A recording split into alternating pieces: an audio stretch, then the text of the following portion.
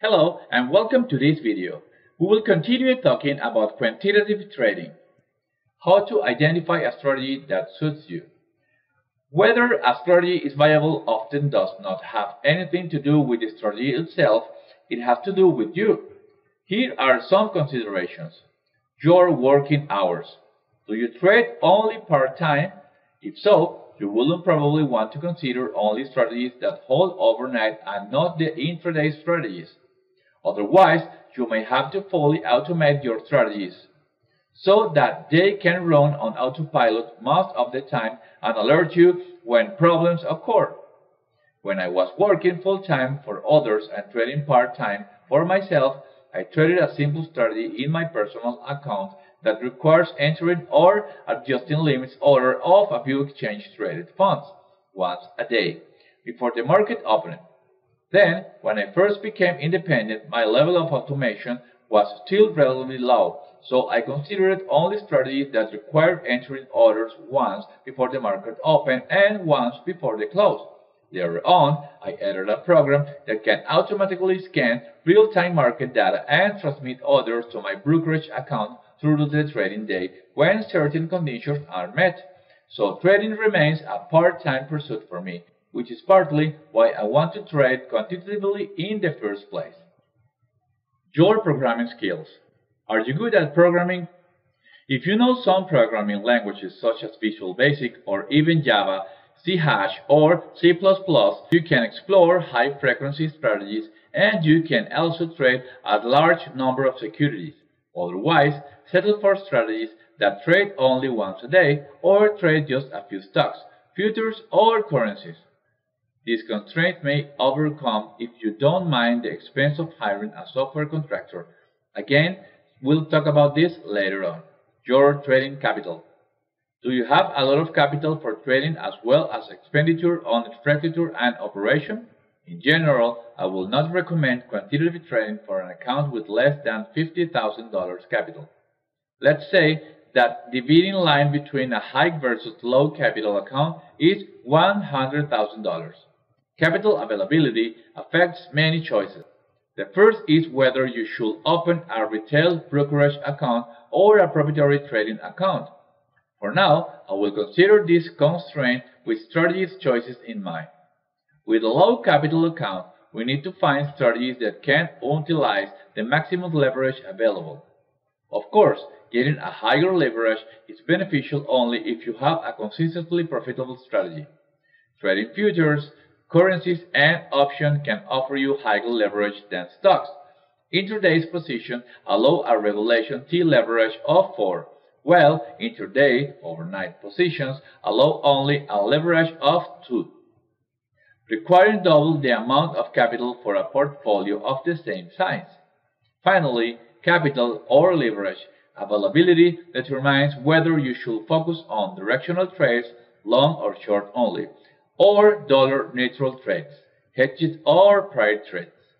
A dollar-neutral portfolio, meaning the market value of the long positions equals the market value of the short position, or market-neutral portfolio, meaning the beta of the portfolio with respect to the market index is close to 0, where beta measures the ratio between the expected return of the portfolio and the expected return of the market index.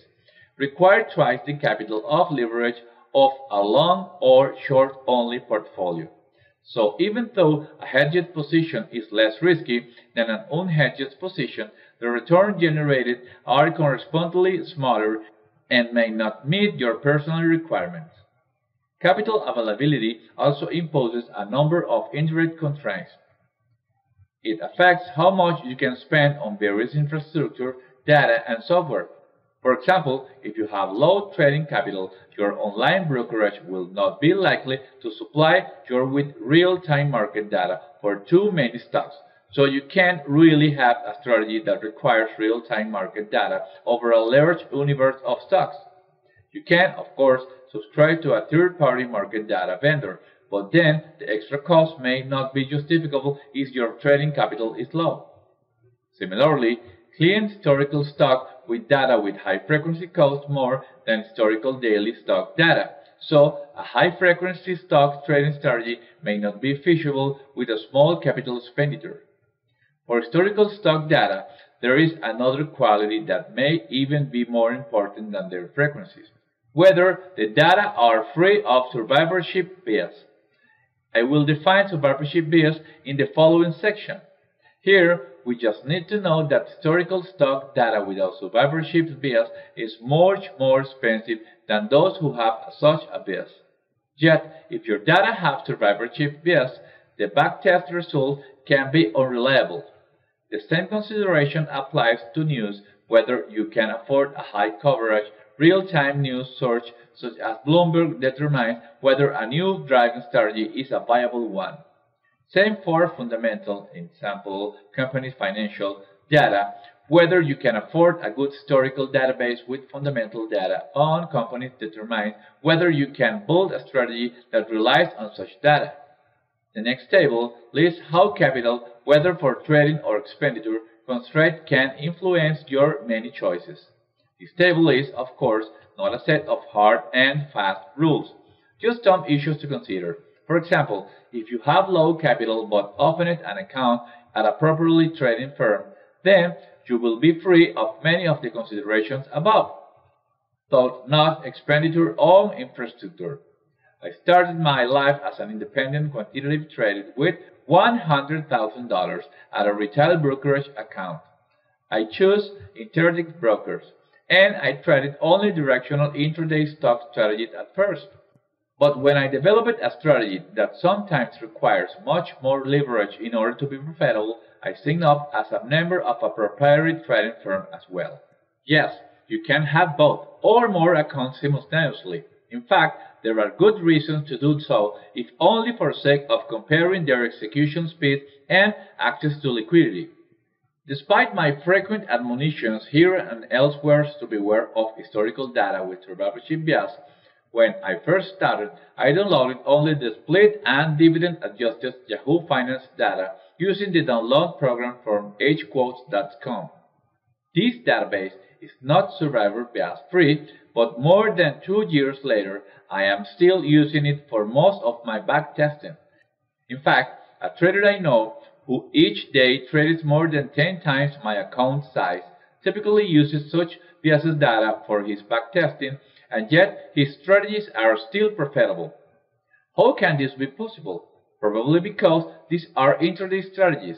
It seems that the only people I know who are willing and able to afford survivorship bias free data are those who work in money management firms trading tens of millions of dollars or more. That includes my former self. So, you see, as long as you are aware of the limitations of your tools and data, you can cut many corners and still succeed. Though futures afford you high leverage, some futures contracts have such a large size it would still be impossible for a small account to trade. For instance, though the Platinum Future contract on the New York Mercantile Exchange has a margin requirement of only 8,100, its nominal value is currently about $100,000. Furthermore, its volatility is such that a 6% daily move is not too rare, which translates to a 6,000 daily profit and loss swing in your account due to just this one contract. In contrast, ES, the E-mini S&P 500 future on the Chicago Mercantile Exchange, has a nominal value of about $67,500 and a 6% of larger daily moves, happening only twice in the last 15 years. That's why its margin requirement is $5,500, only 55% that of the Platinum contract. Your goal. Most people who choose to become traders want to earn steadily monthly or at least quarterly income. But you may be independently wealthy, and long-term capital gain is all that matters to you. The strategies to pursue for short-term income versus long-term capital gains are distinguished mainly by their holding period. Obviously, if you hold a stock for an average of 1 year, You won't be generating much monthly income unless you started trading a while ago and have launched a new sub-portfolio every month, which you proceed to hold for a year, that is, you stagger your portfolios. More softly, even if your strategy holds a stock only for a month, on average, your month-to-month profit fluctuation is likely to be fairly large unless you hold hundreds of different stocks in your portfolio, which can be a result of structuring your portfolios. And therefore, you cannot count on generating income on a monthly basis. Thanks for watching. We hope you learn with our content. We will continue in next videos.